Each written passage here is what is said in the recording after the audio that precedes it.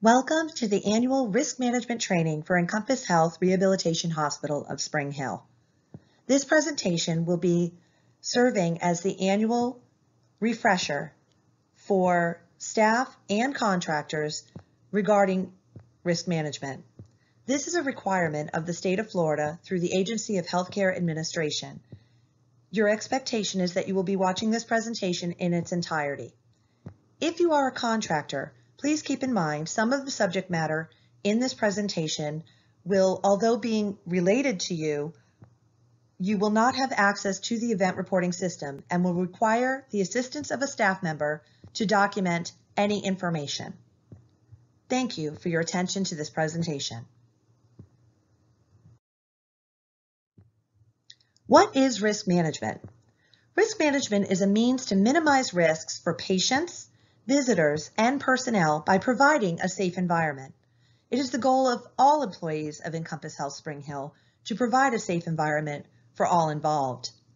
A process that supports, maintains, and enhances the quality of patient care by preventing or decreasing the frequency and severity of adverse events. It's also an ongoing systematic process for loss prevention and control. Let's take a minute to talk about what that means. Most people who hear about loss prevention think of something like somebody who works at a store that prevents shoplifting, for example. There may be a secret shopper in plain clothes walking around the store who is ensuring and monitoring that nobody is actually taking anything from the store, so the store does not have any losses as a result. In the hospital, we don't really worry about this. I don't know too many people who might want to steal a bedpan or a urinal. When we're talking about loss prevention at a hospital, what we're really talking about is making sure that we minimize adverse events and try to minimize the opportunity for legal ramifications for the hospital. For example, if someone develops a wound or if somebody has a fall with a major injury, this could open up the hospital for some liability. This is the type of loss prevention that we're referring to. The Florida Hospital Licensure Statute number 395 mandates that every licensed facility shall establish an internal risk management program. It needs to be managed by a healthcare risk manager and overseen by the facility's board of directors. At Encompass Health Spring Hill, the facility's board of directors is known as the governing body. They meet quarterly to be able to discuss opportunities for process improvement and any plans that are going on for this process improvement. The governing body delegates its authority for decision making and to make sure that reporting happens to the risk manager. The risk manager at Encompass Health Spring Hill is Amy Plunkett.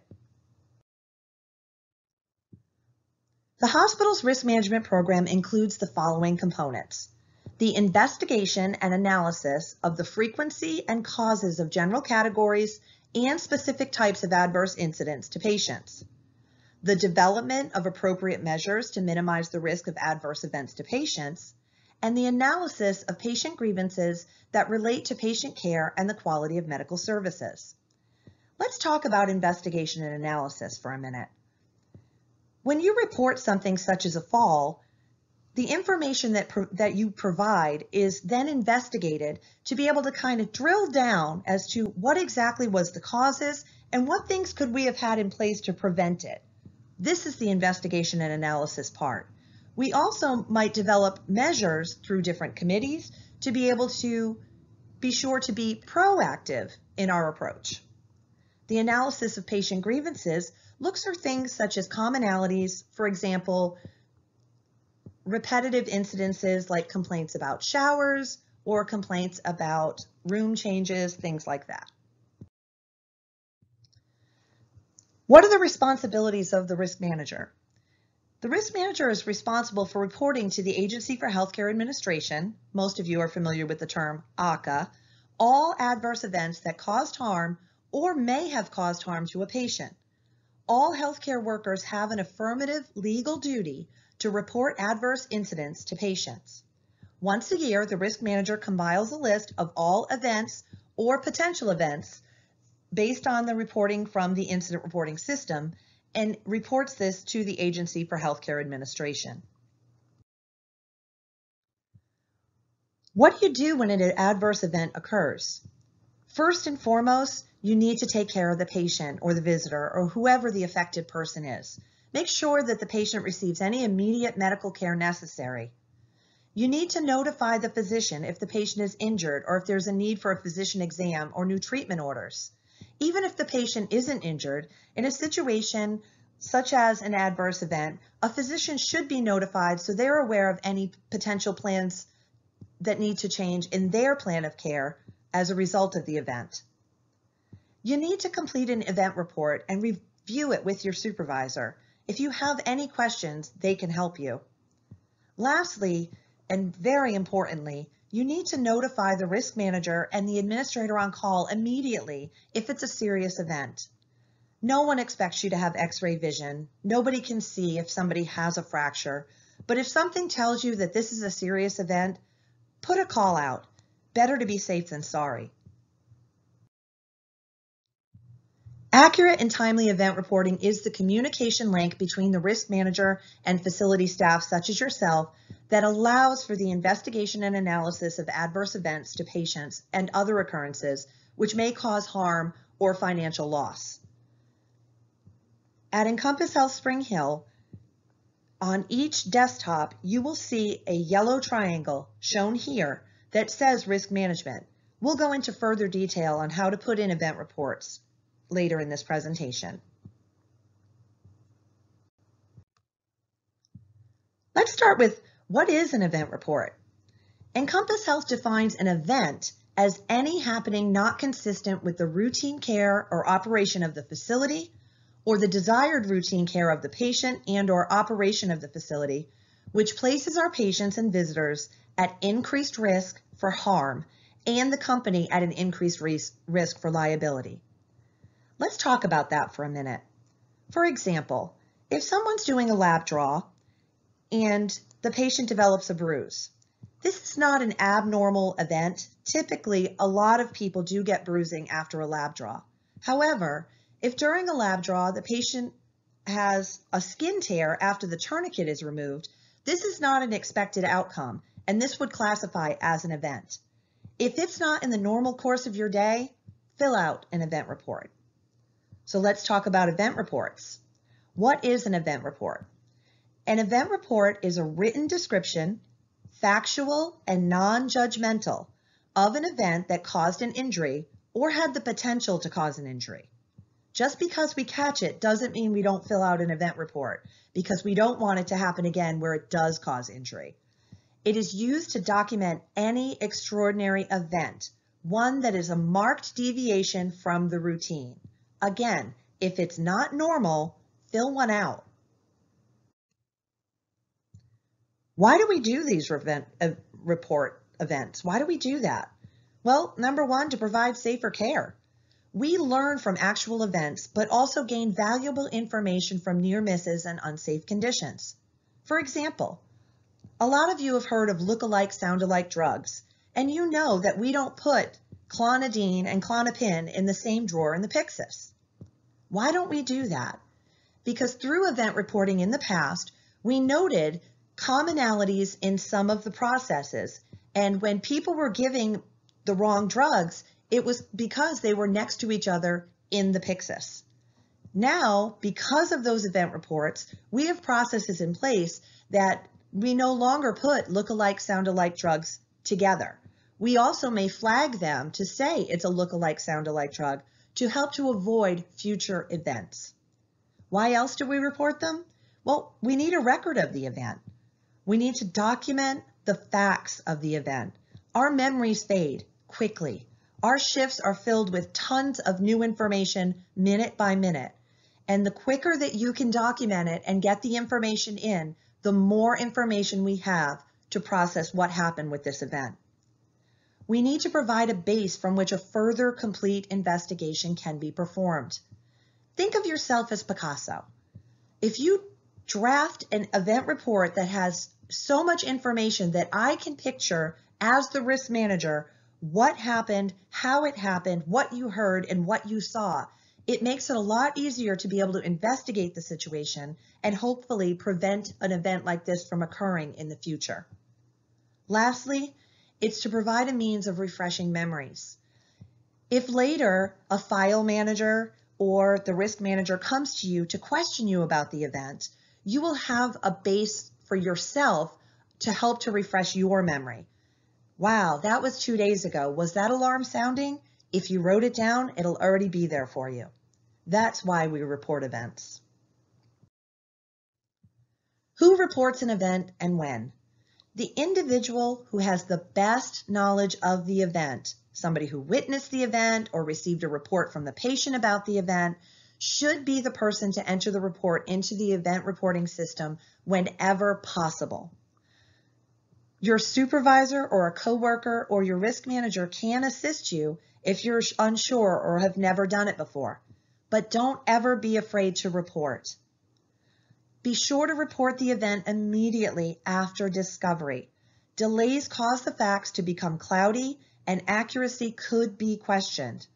When in doubt, fill one out. How should an event report be completed? Remember, just the facts, ma'am. Describe precisely what transpired, what actions were taken at the time, and by whom. Remember we were talking about Picasso. Help to paint a picture of the entire event to your knowledge. Answer questions like, what did you see? What did you hear?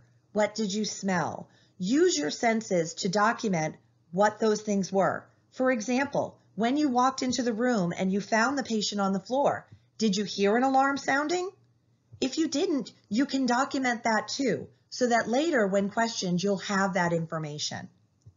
Make objective statements. You want to be accurate and concise. Always report honestly. Include the names and addresses of witnesses. We'll go into that detail a little later. Patient statements, you can record these as direct quotations. For example, again, if you find a patient on the floor, Mrs. Jones, what happened? And she states, I was trying to get to the bathroom and I tripped. If you put that in quotations, that again helps to paint the picture for those who will be investigating after the event is filled out. We read these reports. Your information is important. Do not come to any conclusions, make assumptions, opinions, or unfounded statements of any kind. These are not pertinent to the event report. In fact, in the event report, it even asks for a brief, factual description. It doesn't say what happened. It says brief, factual description. Never draw a conclusion or offer opinions about culpability, liability, or error. Don't place blame and don't include any recommendations, suggestions, or advice. If you do want to further discuss it, please reach out to your supervisor or to the risk manager. Never, ever document in the chart or the medical record that an event report was completed, nor should you tell a patient or a family member that you will be filling out a report or that a report was completed. This is important because the quality process is protected information, meaning it can't be subpoenaed for a lawsuit. The reason that's important is so that companies and hospitals truly report honestly in the event reporting system and are able to freely be able to investigate and actually do process improvement. If they were afraid of every single thing that was in the event reporting system getting into the wrong hands, they may not report honestly. And the problem with that is we can't fix it if we don't know it's broke. So always, always report honestly and never document in the chart or talk to patients and families that you completed a report. Where should events be reported? Look for the risk icon on your desktop, tablet, or laptop. This icon is the portal to the event reporting system. To access the system, simply log in using your Encompass Health credentials, your normal username and password, or if you wish to report anonymously, click on the Submit Anonymously link under the Login button instead. There are additional ways to utilize the event reporting system and to access the portal. These include from the home page of Encompass Health 360, you can scroll to the bottom of the page and click on the risk logo. Click on the Event Reporting tab, and finally click on the Report a Patient or Visitor Event button. From the home page toolbar, choose Home Office Services, Risk Management, and then click on the Event Reporting tab. Finally, click on the Report a Patient or Visitor Event button. These are not the best ways to report an event. The best way is from your desktop, laptop, or tablet, directly utilizing your username and password. It ensures it gets to the right hospital and it's investigated timely. What do you do when an event occurs? As soon as possible, but of course after attending to the patient, log into the event reporting system as we talked about on the last slide, use your Encompass Health username and password, and select the general type of event that occurred. We'll be discussing various event types in the next few slides. Complete all mandatory and relevant information fields stating facts and enclosing patient or witness statements in quotation marks. Submit the form. Answer the questions from file managers and/or the DQR as they arise. Now let's talk a little about the event reporting system itself. The event reporting system is known as RL6. You'll be connected to RL6 as soon as you click on the yellow icon on your desktop. After either logging in or clicking on the Submit Anonymously link, a welcome message will appear, followed by the icon wall screen below. You click on the icon for the type of event you wish to report, or simply type in the event and the correct icon will appear. These icons are referred to as general event types. Depending on the general event type chosen, the question fields within it will pertain to that type of event only. For example, if you click on the fall general event type, you're not going to get questions about incorrect medications like you would if you clicked on one of the medication ones. There's certain common form information that's available in all of the general event types. For example, when and where the event occurred, the type of person affected, whether inpatient, outpatient, or visitor, general information about the event, a witnesses section, and an attachment section. Fields marked with a green asterisk are mandatory. The form will not submit if mandatory fields are not complete. The left side of the screen shows a file status, meaning how many fields and how many mandatory fields have been completed and how many remain. You can check this to see how many mandatory fields you have completed to ensure you've done them all. Hovering over a question or answer choice may produce a pop-up box with more information.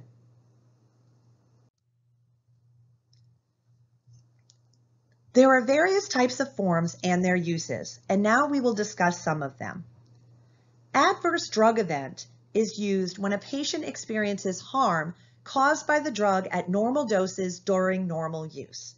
For example, if a patient starts a new medication and a rash occurs, you may use an adverse drug event form in order to document that there was an adverse drug event, and of course, you would notify the physician. Medication fluid is used when there's an inconsistency between the drug ordered and the drug administered, like our clonidine, clonopin situation. The fall form is one that many of you are familiar with. You want to use this form when there's a patient or a visitor fall. Skin tissue is used when a patient is noted to have impaired skin integrity. This is not used just for hospital-acquired wounds. It could be a skin tear or a burn. It's important to initiate a skin tissue event report when any alteration in skin integrity develops. Hospital-acquired infection form is used when the patient develops an infection or is exposed to a communicable disease in your hospital. For example, a patient that is newly diagnosed with C. diff that has been with our hospital for many days may need to have a hospital-acquired infection form filled out. You can speak to the infection preventionist if you're not sure if this form should be initiated. The equipment malfunction form is used when no patient was involved in the event, or if a patient was involved, no injury resulted to the patient. For example, if a patient is using a walker and the wheel falls off, but the patient is not injured, you may want to use the equipment malfunction form. Treatment, procedure, or provision of care form is used when there's a deviation in a procedure, treatment, therapy, or other provision of care. This one is also very popularly used. There are many, many instances where this form could be used. It could be a patient was given an incorrect diet. It could be that a patient failed to have a procedure performed for whatever reason. It's important that you utilize this form and explore it. The testing form is used when there's a problem with how a test was ordered, how the collection or study was performed, or with the communication of results. If, for example, we never got lab results on a test, it's important to use the testing form. We'll now talk about documenting when and where the event occurred. After you hit the general event type and go to the specific type, you will be asked to enter the event date and the incident time, as well as the facility. The facility, state, and region fields will auto-populate for you unless you work at more than one hospital. If you work at more than one hospital, the report will default to your home hospital. The department to investigate will give you various choices. Depending on what type of event it is, you would choose what you believe the appropriate department to investigate is. For example, if it is a fall that occurred in the gym, you may want to put that therapy will investigate. If it's a blood draw that was incorrectly performed, you may want to have nursing investigate. Do your best. The specific location could be picked from the patient room, and how was the event discovered? This is one that sometimes gets a little tricky. The choices there are person reporting was involved or present. In other words, you were there when it happened. Patient self-reported. You didn't see it, but the patient told you about it. Last night I fell. That would be an example of patient self-reported if the staff nurse had not already reported to you that this had happened. Patient visitor reported. You did not see it, but a family member or visitor told you about it. Oh, I was helping to transfer my mom in the bathroom and she fell. Staff reported but not involved present. You didn't see it, but another staff member told you about it. Assessment after the event. It was discovered after you assessed the patient. For instance, you may see a skin tear when you're doing your morning assessment that there's no record of. This would be an example of assessment after event. Review of record or chart. You discovered it after a review of the patient's record or chart.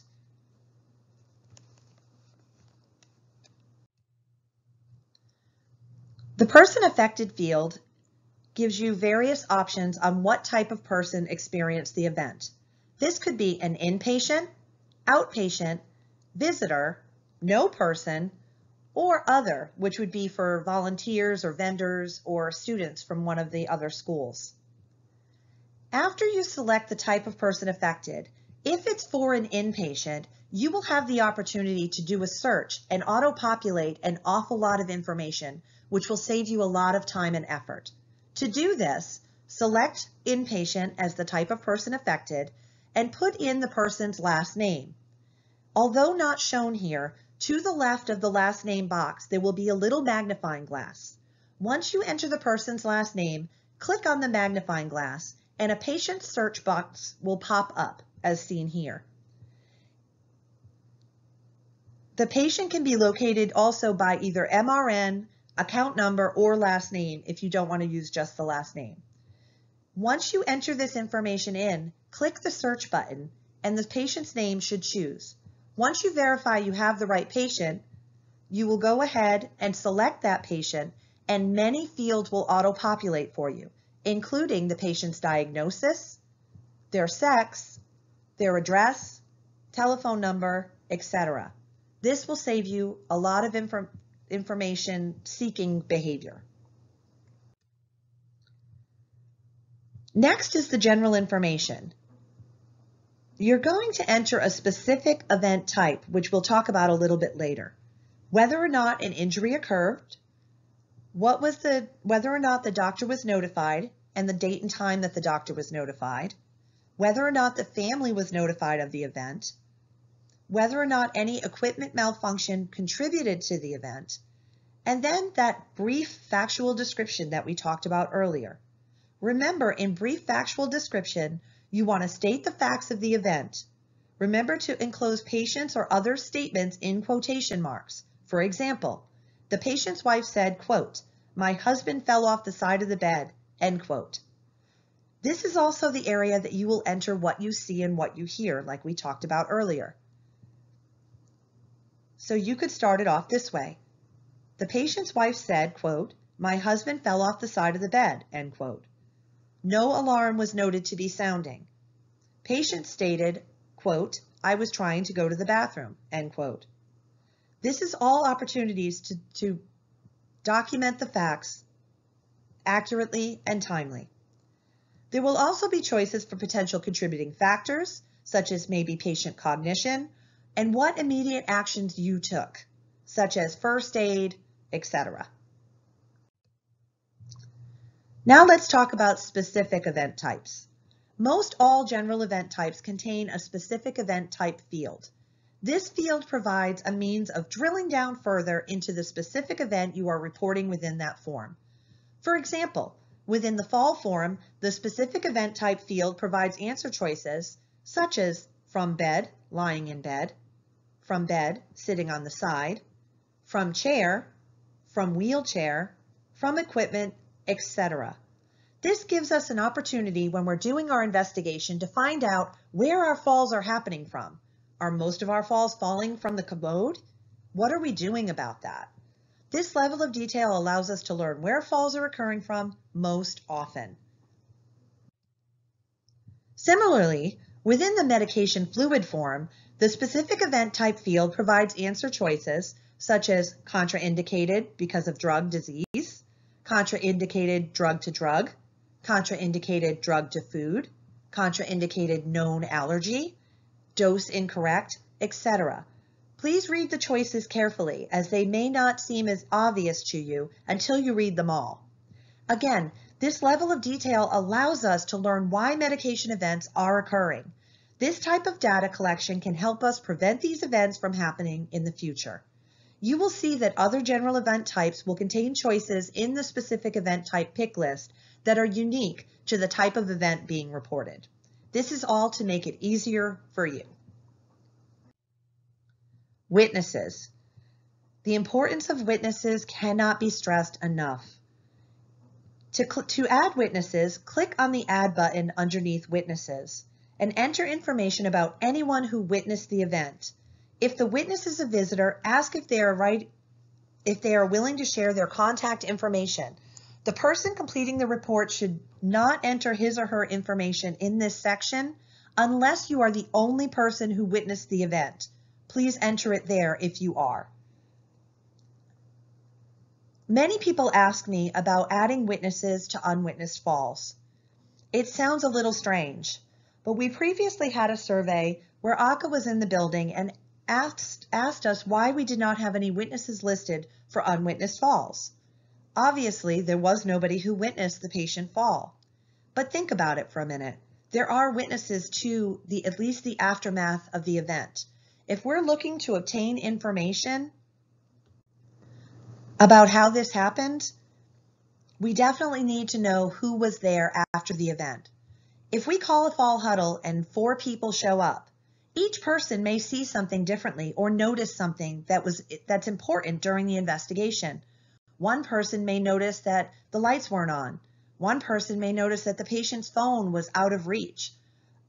Third person may notice that an alarm was sounding.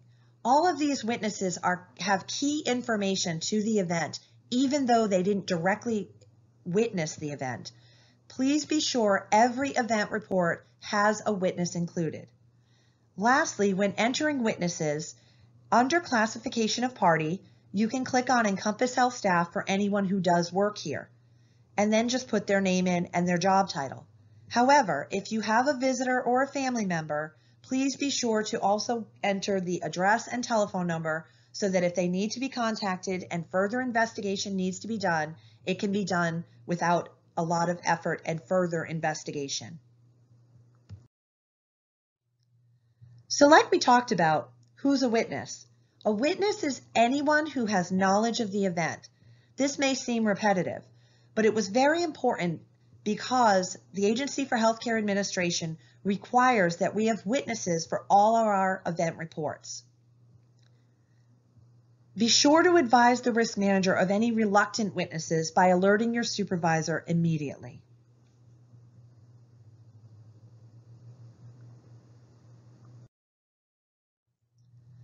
Patient and family notification. All adverse incidents with patient injury must be reported to the patient and to the family if the patient agrees to the notification. So for example, when a patient falls, you can say, "Did you want me to call your daughter?" The patient has a right to refuse if they have capacity, and you can document this in the post-fall assessment and in the event report. Otherwise, if the patient gives consent, please be sure to notify the patient's family and document that you did. All notifications should be reflected on event reports to include the name of the individual notified, the method, and the time of notification. If unable to reach a family member, document that a message was left at a specific phone number. And the individual who does the notification should document the information conveyed and the party's response in the medical record. One more reminder though, do not document in the medical record that an event report was filled out. If necessary, reports can be saved as incomplete. This should be a rare occurrence. It would be helpful to you if you're interrupted or need to go and gather more information to complete the report, because once the report is submitted, you no longer have access to add any additional information. In order to save the report as incomplete, hover over the More Actions tab at the bottom of the page and choose the option Save as Incomplete. Be sure to go back into the event report prior to the end of that shift to complete the information you were holding on and hit the Submit button. The event report is not considered submitted until the Submit button has been pressed and the risk manager has been notified. Once you've completed all mandatory fields, you will be ready to submit your report. As mentioned, the Submit button is located at the bottom right-hand side of the page in green.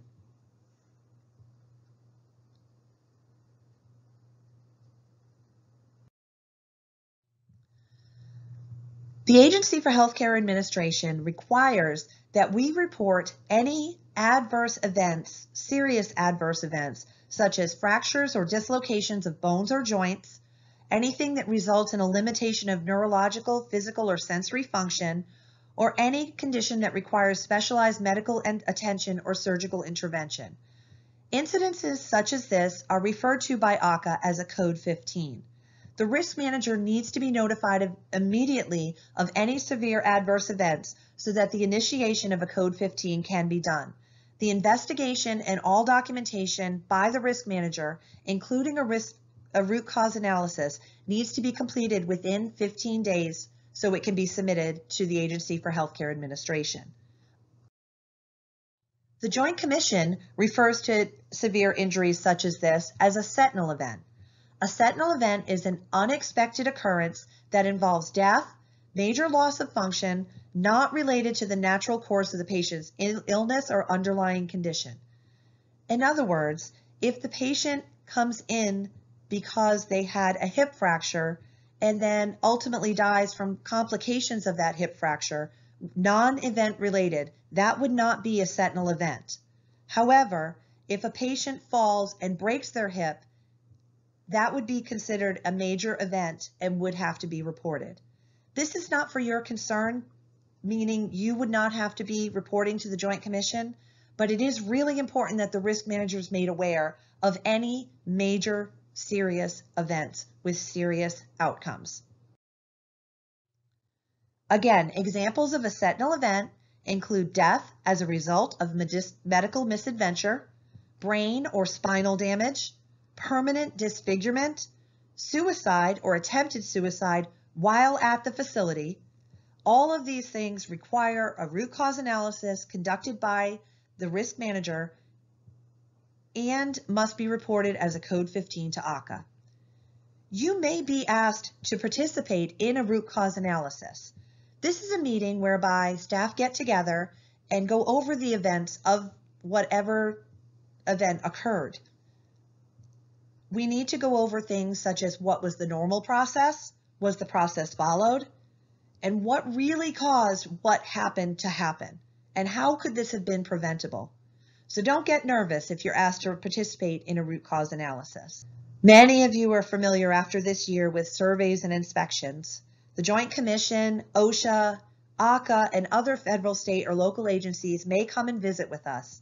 Remember to notify hospital leadership immediately if a surveyor or inspector visits the facility. Always answer questions truthfully every time. Sometimes the truth requires a simple, "I'm not sure, but I know how to find out." And it may require you looking up a policy, talking to your supervisor, or a member of the management team. Don't ever hesitate to ask for help. Another part of risk management is abuse and neglect prevention. Reporting potential abuse and neglect, and also investigations related to allegations of abuse and neglect. The Department of Children and Families Abuse Hotline is 1-800-96-ABUSE. The Abuse Hotline investigates allegations of physical, sexual, and mental abuse, neglect, and exploitation of vulnerable persons. Everyone has an obligation to report suspected abuse. Please remember, it's not your job to investigate whether or not something is plausible. If a patient reports it, we need to go ahead and start the needs of that investigation. Please don't call the abuse hotline without speaking to a supervisor and the risk manager so you have the support you need to be able to go through this process. Remember, it's all of our jobs to protect our patients. In the case of an allegation of abuse, the risk manager must investigate every allegation of sexual misconduct which is made against a member of the facility's personnel who has direct patient contact. Report every allegation of sexual misconduct to the administrator of the licensed hospital and notify risk management. Notify the family or guardian of the victim that an allegation of sexual misconduct has been made and that an investigation is being conducted. We need to report to the Department of Health and ACA every allegation of sexual misconduct and to the respective practice board of a licensed healthcare practitioner to be involved, and the risk manager needs to notify the police. How does the risk manager do that? By you reporting to the risk manager and your supervisor very quickly any allegation of abuse, neglect, or misappropriation. It does not need to be of a sexual nature. Any abuse needs to be reported. Each year, the National Patient Safety Goals are introduced by the Joint Commission. Any staff member may report quality of care or safety issues to the Joint Commission if they see any. Over 100,000 people die each year from errors in hospitals. By following the National Patient Safety Goals, you can decrease the number of deaths nationwide and prevent life-threatening errors in our facility. The National Patient Safety Goals include improving the accuracy of patient identification. Now, how do we do that? Well, we have an EMR system which helps us to scan the patient and the medication to ensure that the patient is receiving the right medication. We ask them their name and date of birth and compare it to our MAR and to the patient bracelet. Another patient safety goal is to improve the effectiveness of communication among caregivers. How do we do that? We do bedside reporting or handoff between departments. Improving the safety of using medications. We make sure that we use the 5 routes of administration when we're giving medications to ensure that we're doing things the right way each time. Reduce the harm associated with clinical alarm systems. We respond to alarms timely. We ensure that they're functioning and present, and that the need for alarms is identified by assessment with each patient. Reduce the risk of healthcare-associated infections. How do we prevent that? How do we help reduce the healthcare infections? We wash our hands. We use proper PPE. The hospital identifies safety risks inherent to its patient population. Our patient population is very, very high at risk for falls based on age and functional status. Those risks are identified, and we educate on them and work together to help to minimize them.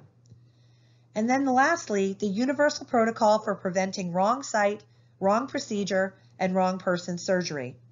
Fortunately, at Encompass Health Spring Hill, we are not conducting any surgeries, and this would not be applicable in our building. Remember, the National Patient Safety Goals by the Joint Commission are on your badge. If you're ever asked or need to look at them, they are right there for you. Remember, you should also know not only what the goals are, but how we help to prevent and encourage this from happening. Please remember you have help. The CEO, the Director of Quality and Risk, your manager, any of the senior team members, any of our supervisors, leads, or just a preceptor, any of us are here to help you, whether you're a new employee or one who's been here for years. We need to work together as a team and be stronger together. There are multiple quality and risk goals within the hospital, but mainly remember that we want to minimize the risk for patients, visitors, and staff by providing a safe environment, and we want to support, maintain, and enhance the quality of patient care. We all do this every day. How many of you have never heard a complaint from a patient or a family member? I can't see you, but I assume that all of you have heard at some time some sort of a concern or a complaint. When I teach orientation, I've never had anybody raise their hand to that question. Everyone plays a part in helping to listen to complaints and report them. Notify your manager if something doesn't feel right. Patient complaints and grievances are a responsibility of everyone in the hospital. There is a difference between patient complaints and patient grievances.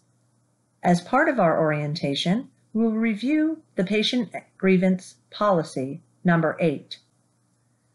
Remember, there are two categories of patient complaints and patient grievances. Not all complaints rise to the level of a grievance. For example, if the issue meets all of the following criteria, it is considered a complaint and does not require a written response. If the issue is of a minor nature, such as needing the bed changed, housekeeping issues, room temperature, or serving preferred food and beverages, or the noise level. Additionally, the issue cannot be a recurring issue for it to be considered a complaint versus a grievance. The issue needs to be able to be resolved by the present staff. That can include any hospital staff, nursing, clinical leadership, administration, the patient advocate, and etc. that was present at the time of the complaint or who can quickly be at the patient's location to resolve the complaint. And lastly, the patient needs to be satisfied with the actions taken. A complaint is considered resolved when the patient is satisfied with the actions taken on their behalf. Let's explore a complaint for a minute. If you walk into a room and the patient is complaining that their breakfast is cold, all of us have an obligation to address this concern. What could we do about that? We could offer to heat up the meal for them. We could offer to call the kitchen to get them a different meal. There are plenty of solutions that we could do to resolve this complaint immediately to the satisfaction of the patient. Patient grievances are an escalated level of complaint. Any complaint that meets any of the following criteria are considered grievances and require a written response. If the complaint is received in writing, it is always considered a grievance. Be sure to turn any written complaint immediately to your supervisor. a complaint regarding the patient's care, or with any allegation of abuse, neglect, patient harm, or failure of the hospital to comply with one or more of the conditions of participation or other CMS requirements. If the complaint cannot be resolved at the time of the complaint by staff present, is postponed for later resolution, is referred to other staff for later resolution, or requires an investigation or further actions for resolution, this would be considered a grievance. Patient or the patient's representative is not satisfied with the previous actions taken. And lastly, if the patient or the patient's representative requests that his or her complaint be handled as a formal complaint or grievance, or when the patient requests a response from the hospital, the complaint is considered a grievance. In the earlier example, with the heated food, if the patient has her food heated up, but indicates that every single day her food arrives cold, this would be considered a grievance. It is important that we escalate grievances to the appropriate department head for resolution. For example, management may be able to assist in getting the patient's food being sent on the first tray, the first cart, or requesting that staff deliver the patient's food first. All of these cannot be resolved immediately and take further planning, and therefore would be considered a grievance. It is everyone's responsibility, as previously said, to resolve concerns immediately to the best of their ability. It is also everyone's responsibility to enter complaints and grievances into the ECOM system. We will go over in detail the ECOM system, as this was just initiated recently, and we want to ensure that staff feel comfortable to be able to enter the concerns into the system. Remember, COM stands for compose, apologize, listen, and make it right. It's important that when we're addressing concerns, we think about it that way. We need to compose ourselves and be ready to truly hear what the patient has to say and what the true concern is. We should always apologize. It may not be something that we ourselves did, but we need to apologize for how the patient is feeling and for the event as it occurred. We need to listen. Listening is sometimes one of the most challenging things. Sometimes we assume that we know what the patient is saying, but it's because we're not always listening to everything that they say. And then we need to make it right. We need to heat up the food. We need to adjust the temperature in the room or get them a warm blanket. But if it's something that can't be resolved immediately and is an ongoing problem, we need to escalate it to the right people to ensure that we can get the problem fixed in the long run. After entering a concern into ECOM, it's important to notify the appropriate department head that a complaint was entered. This may go to the director of therapy, the nursing supervisor, the environmental services supervisor, the dietary manager, or the director of case management. And of course, the director of quality and risk management is always available as well. You can notify them of the entrance into ECOM via Skype, telephone, or in person. Just let them know it's there so that they can go ahead and address it quickly and resolve the issue for the patient and or family member. On everyone's desktop, there is an icon that says ECOM. When you click on that, it will show you the screen that is shown here in blue and white. You would click on New Hospital Complaint and Grievance, and that will open a form and enable you to be able to enter the information that you need to in order to make sure that the patient's concern is not only recorded, but addressed. How do I enter a complaint? Once you enter the ECOM system, you will see the following screen. You would enter the date that the complaint was raised, along with the time. Please note that the time defaults in Central Time and you will need to use the drop-down menu to change it to Eastern Standard Time. You would then enter the patient name and who the complaint was raised by. For example, if it was raised by the patient, you would not need to fill in the box. You could just check the patient button next to the word patient.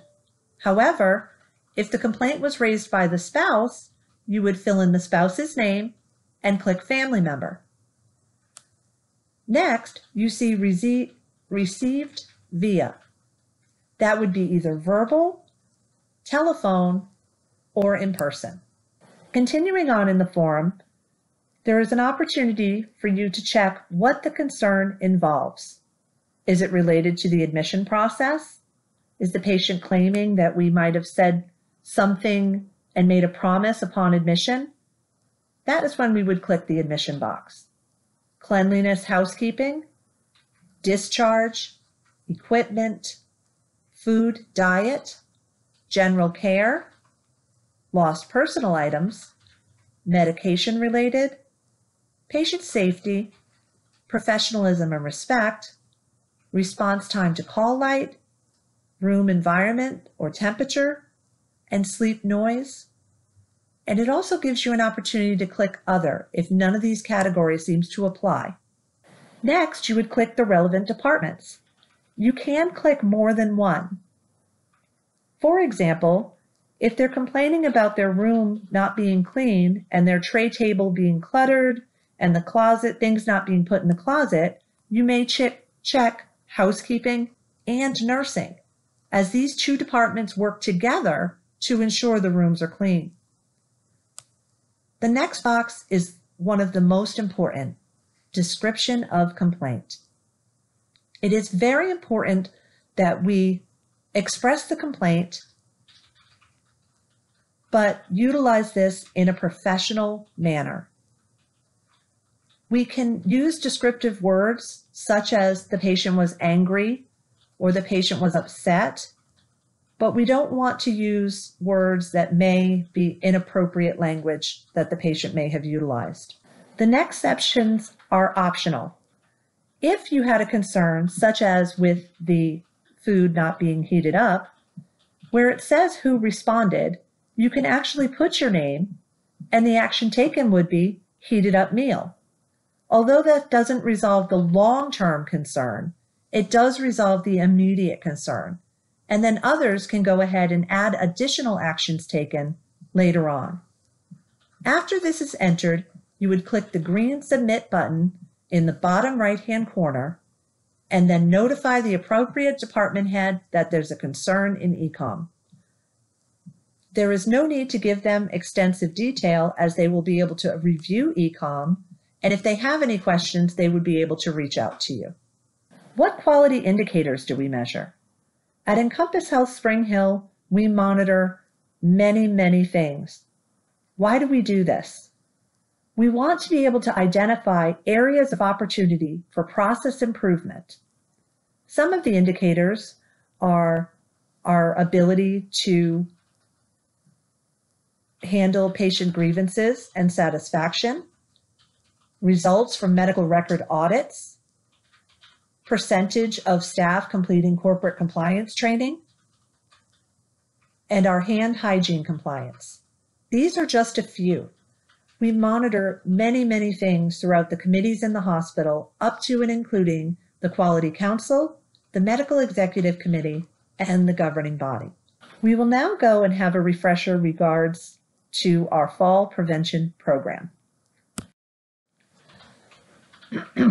Falls are the leading cause of injury-related death for those 65 years of age or older.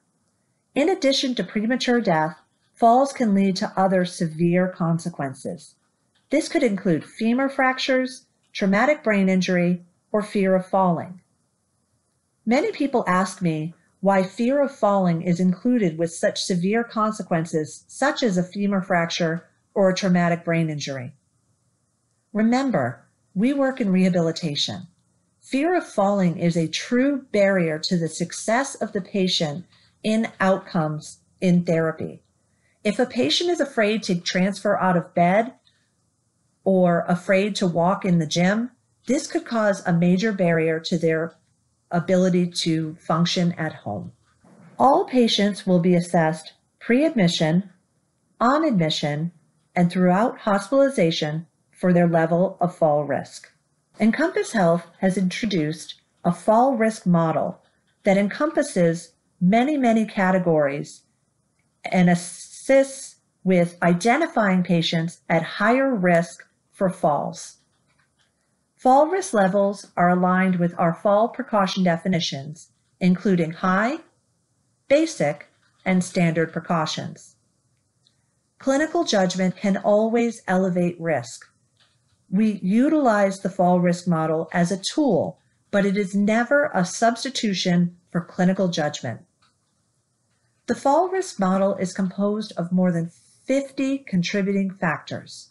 We will discuss some of these factors on the next slide. With this model, there are features that increase risk as well as decrease risk, a way to balance the model. We are focused on those features that increase the risk. The model is designed to be most predictive for a first fall. If a patient falls while in our hospital, we will always maintain them at a high risk for another fall. Some of the contributing factors for the fall risk model include the patient's diagnosis, medications that the patient is taking, physical and cognitive as well as behavioral function of the patient, vital signs and lab test results, as well as other assessments, such as whether or not the patient has previously fallen, whether they're continent, their appetite, and their Braden score. As previously mentioned, there are 3 levels of fall precautions. These are standard, basic, and high. All new admissions will be implemented into the high risk category. That means on admission, all patients should have an activated bed alarm, a chair alarm placed in the room, a self-releasing alarm wheelchair belt, supervision in the bathroom signs, the falling star magnet, and the fall wristband.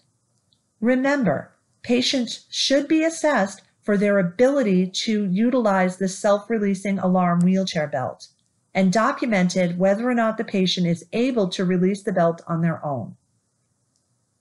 Remember, the striker bed built-in alarm will be used. There should not be a pad or alarm box utilized with the striker bed alarm. We will use the center zone. The chair alarm and pad will not be used on wheelchairs, only on straight armchairs or recliners. The self-releasing belt will be used on wheelchairs. The patient will be assessed in the first couple of days of their stay. Nursing conducts an admission assessment, and therapy will complete their evaluations on day 2. There will be a collaboration after the therapy evaluations are complete to determine if the measures need to continue, be reduced, or be enhanced as soon as the initial evals are completed, with appropriate changes made into the medical record. Remember, fall precautions are no longer all or nothing. We can pick or choose after the completed evaluations on day 2. Prior to that, all new admits are considered high fall risk and get the full package. Reevaluation of the patient should be conducted at a minimum of on admission, on any unit transfer, following any change of status, following a fall, and weekly at a minimum. Typically, the weekly fall reassessment is conducted at or right before team conference. The At-Risk for Falls Interdisciplinary Plan of Care, or IPOC, will be triggered in the medical record for every patient upon admission. Interventions and goals will be determined based on the risk level and individualized to the patient's needs. As therapy sessions progress, indicating the need for additional goals and intervention, they will be added to the Falls IPOC. This plan can be modified by an RN, PT, OT, or SLP at any time during the stay based on the determination of a need for change. Basic and high-level precautions are updated utilizing the modification of the order. I cannot stress enough that all patients are considered high risk on admission. One of the first things that should be implemented as soon as the patient is brought into their room is the falls risk precautions. This sign will be completed by therapy and placed on the bathroom door. All staff should utilize this as a communication tool to be able to identify the best way and safest way to transfer patients while toileting and showering. OT will be responsible for updating this and keeping it up to date, and all staff are responsible for referencing it when transferring and assisting patients. Unfortunately, all of the interventions do not prevent all falls. When a patient falls, there are key elements of the post-fall procedures that must happen. Number 1, call a fall huddle. Pick up the room phone and dial *7 and repeat 3 times fall huddle and your location. For example, fall huddle 103B, fall huddle 103B, fall huddle 103B. Although that seems repetitive, remember, staff are busy assisting other patients and may not hear you, which is why we have made the process to repeat this 3 times. We want to make sure that you and the patient get the help you need timely. A post-fall huddle should be conducted with the minimum of the supervisor, respiratory therapy, the primary nurse, and the tech assigned to the patient. If in the gym, therapists may also participate, and if therapists are available, it is encouraged that they participate in the post-fall huddle that occurs in the patient room. The physician should be notified within an hour, and orders should be entered into the medical record. Documentation and follow-up should be completed, including an event report. When a patient falls, you will complete the initial post-fall assessment. This post-fall assessment can be completed by any licensed personnel licensed to assess. This includes a registered nurse, a physical therapist, an occupational therapist, or a speech-language pathologist. The first priority is to assess the patient for any obvious injuries and find out what happened. Licensed clinicians, as mentioned before, complete the post-fall assessment form in ACIT. Remember, all areas that are highlighted in green must be completed in order for the form to be considered. When a patient falls, the family should also be notified if the patient has given us permission. Case management should be notified, as well as therapy, and all documentation should be completed. Be sure also to notify the nursing supervisor. Fall prevention is everyone's responsibility. Working together will help us to assure that patients are safe at all times. The entire hospital team answers bed and wheelchair alarms and should not pass any alarm at any time. The falls policy is number 677. In the policy, a fall is defined as an unintentional change in position coming to rest on the ground, floor, or onto the next lower surface, such as a bed, chair, or bedside mat. Note the word unintentional. We have had situations where we walk into a room and the patient is on the floor and they say, "Oh, I got down because I was trying to get my slippers." They didn't fall, they intentionally got down there. Although they couldn't get up, this would not be considered a fall. The fall may be witnessed, reported by the patient or an observer, or identified when a patient is found on the floor or ground. Falls are not a result of an overwhelming external force, such as a patient pushes another patient. Remember, intercepted falls are considered a fall per our falls policy. An intercepted fall occurs when the patient would have fallen if he or she had not caught him or herself or had not been intercepted by another person. An intercepted fall is still considered a fall. There are 3 subcategories of intercepted falls. The patient is lowered to the next lower surface, such as the chair or the bed. The patient is lowered to the floor, or the patient doesn't need to be lowered. On the previous slide, we discussed one of the 2 subcategories of falls, the intercepted fall. The other type of subcategory of a fall is an unwitnessed fall. That is a type of fall that is unobserved by staff, including falls reported by the patient, family, or another patient or visitor. It's now time to test your knowledge. An employee is walking past a patient room and sees a patient in the process of falling. They intervene just in time to lower the patient to the bed. No injury occurs. Is this considered a fall, an intercepted fall, an unwitnessed fall, an unsafe condition, or a near miss? This would be considered an intercepted fall. An intercepted fall occurs when a patient would have fallen but for the intervention of staff. A patient had a fall resulting in a hip fracture and an acute care transfer. A fall report was completed in the event reporting system. Which of the following is true about documentation of the fall in the medical record? Falls should never be documented in the medical record. Any adverse event that reaches the patient and impacts their well-being, care plan, or medical condition must be documented in the medical record. Document the facts of the event.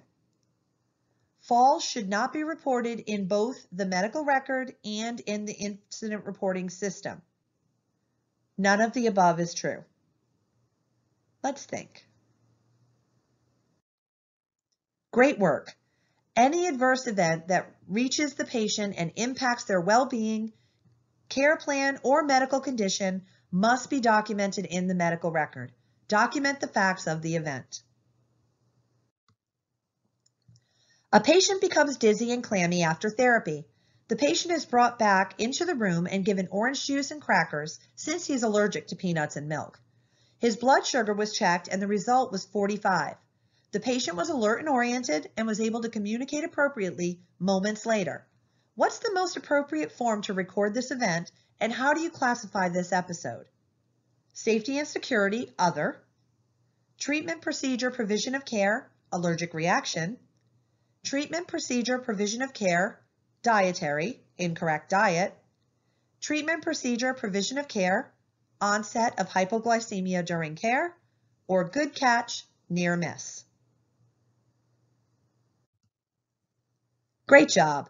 The treatment procedure provision of care, onset of hypoglycemia during care is the proper form to fill out.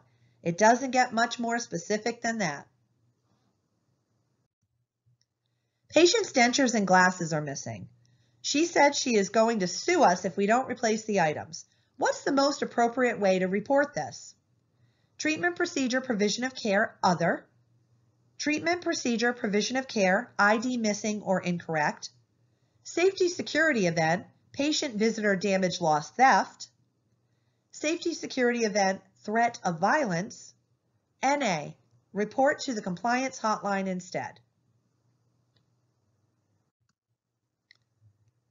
Great job. The safety security event, patient visitor damage loss theft icon should be utilized. Remember, it may not hurt when something's missing to search for the items first to ensure that they are actually missing before filling out the event report. Additionally, you may want to place a call to the supervisor or to the risk manager to alert them that the patient is looking for the glasses so that we can look for them as fast as possible. Over the Christmas holiday, a patient's family members came in for a celebration and brought alcohol with them. Staff tried addressing the issue with the family and asked that all alcohol be removed from the premises at once. They were non-compliant and they, along with the patient, were drinking alcohol, yelling at staff, and not allowing them to enter the room to provide care for the patient. Should an event report be submitted? Yes, on the safety security form as a disorderly person. Yes, on the safety security form as unauthorized drugs or paraphernalia. Yes, on the safety security form as self-harm. Yes, on the good catch form as an unsafe condition. No, this should not be reported. After all, it's Christmas.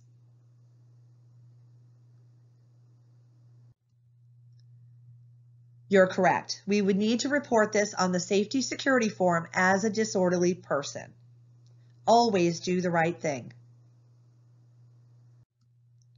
An employee falls while working on the second shift and is suspected of breaking an ankle. She must be transported to the nearest ER for x-rays and further treatment. Which fall classification is the appropriate one to record this event? Fall, intercepted fall, unwitnessed fall, or none of the above is correct. Employee injuries are to be reported via a different process. Great work. None of the above is correct. Employee injuries are to be reported via a different process. Your supervisor and/or the Human Resources Director can give you more information related to this. However, there are situations where both a form for the patient and the staff member need to be completed. An example of this would be a combative patient. We would fill out a safety and security combative patient form in the event reporting system related to the patient. Additionally, we would fill out the human resources paperwork regarding a worker's injury for the employee involved. The employee involved would be, however, a witness on the event report reporting the combative patient. A new medication order was entered for a patient which included OxyContin 10 milligrams twice daily. The patient's chart was reviewed by the pharmacist prior to verifying the order. The patient had a pain scale documented of 0 and was not admitted with a pain issue. The pharmacist clarified the medication order with the physician and determined the order was entered by the physician under the incorrect patient. The order was discontinued before verification and the drug was never administered to the incorrect patient. How should this be reported? Medication fluid, specific event type med incorrect. Good catch, near miss. Treatment procedure provision of care, other. Medication fluid, specific event type med unauthorized. Medication fluid, specific event type patient incorrect. This would definitely be a good catch near miss, as the patient was never directly involved and this was all caught before anything reached the patient. Which of the following statements about entering event reports is true? Write objectively. Describe exactly what you saw. If you didn't see the patient fall, document that you found the patient on the floor. Include patient and witness accounts of the event into the report. State their comments as direct quotes. Don't assign blame. Refrain from pointing fingers at coworkers, physicians, or administration. Just the facts. Or all of the above are true. You are absolutely correct. Every one of those things is true based on everything that we have learned today during this presentation. A patient is given his drugs as ordered after mealtime. A short time later, the patient has a reaction. It is suspected that one of the drugs given previously may be the cause, as one of them was a newly prescribed drug for this patient. What is the most appropriate way to record this event? Medication fluid, specific event type, contraindicated drug to drug. Adverse drug event, specific ADE type adverse effect. Adverse drug event, specific ADE type drug to drug. Treatment procedure provision of care. You are correct. This would be adverse drug event, specific ADE type adverse effect. Thank you for spending the last hour with me to refresh your knowledge on our risk management program here at Encompass Health Rehabilitation Hospital of Spring Hill. After this presentation, you now know when and how to fill out an event report, your role in contributing to the satisfaction of our patients by addressing concerns, and how to be an integral part of our patient safety by embracing the facility's Falls program. You have also been refamiliarized with the National Patient Safety Goals, regulatory requirements for abuse reporting, and how to set the standard in patient safety. Remember, we truly are stronger together.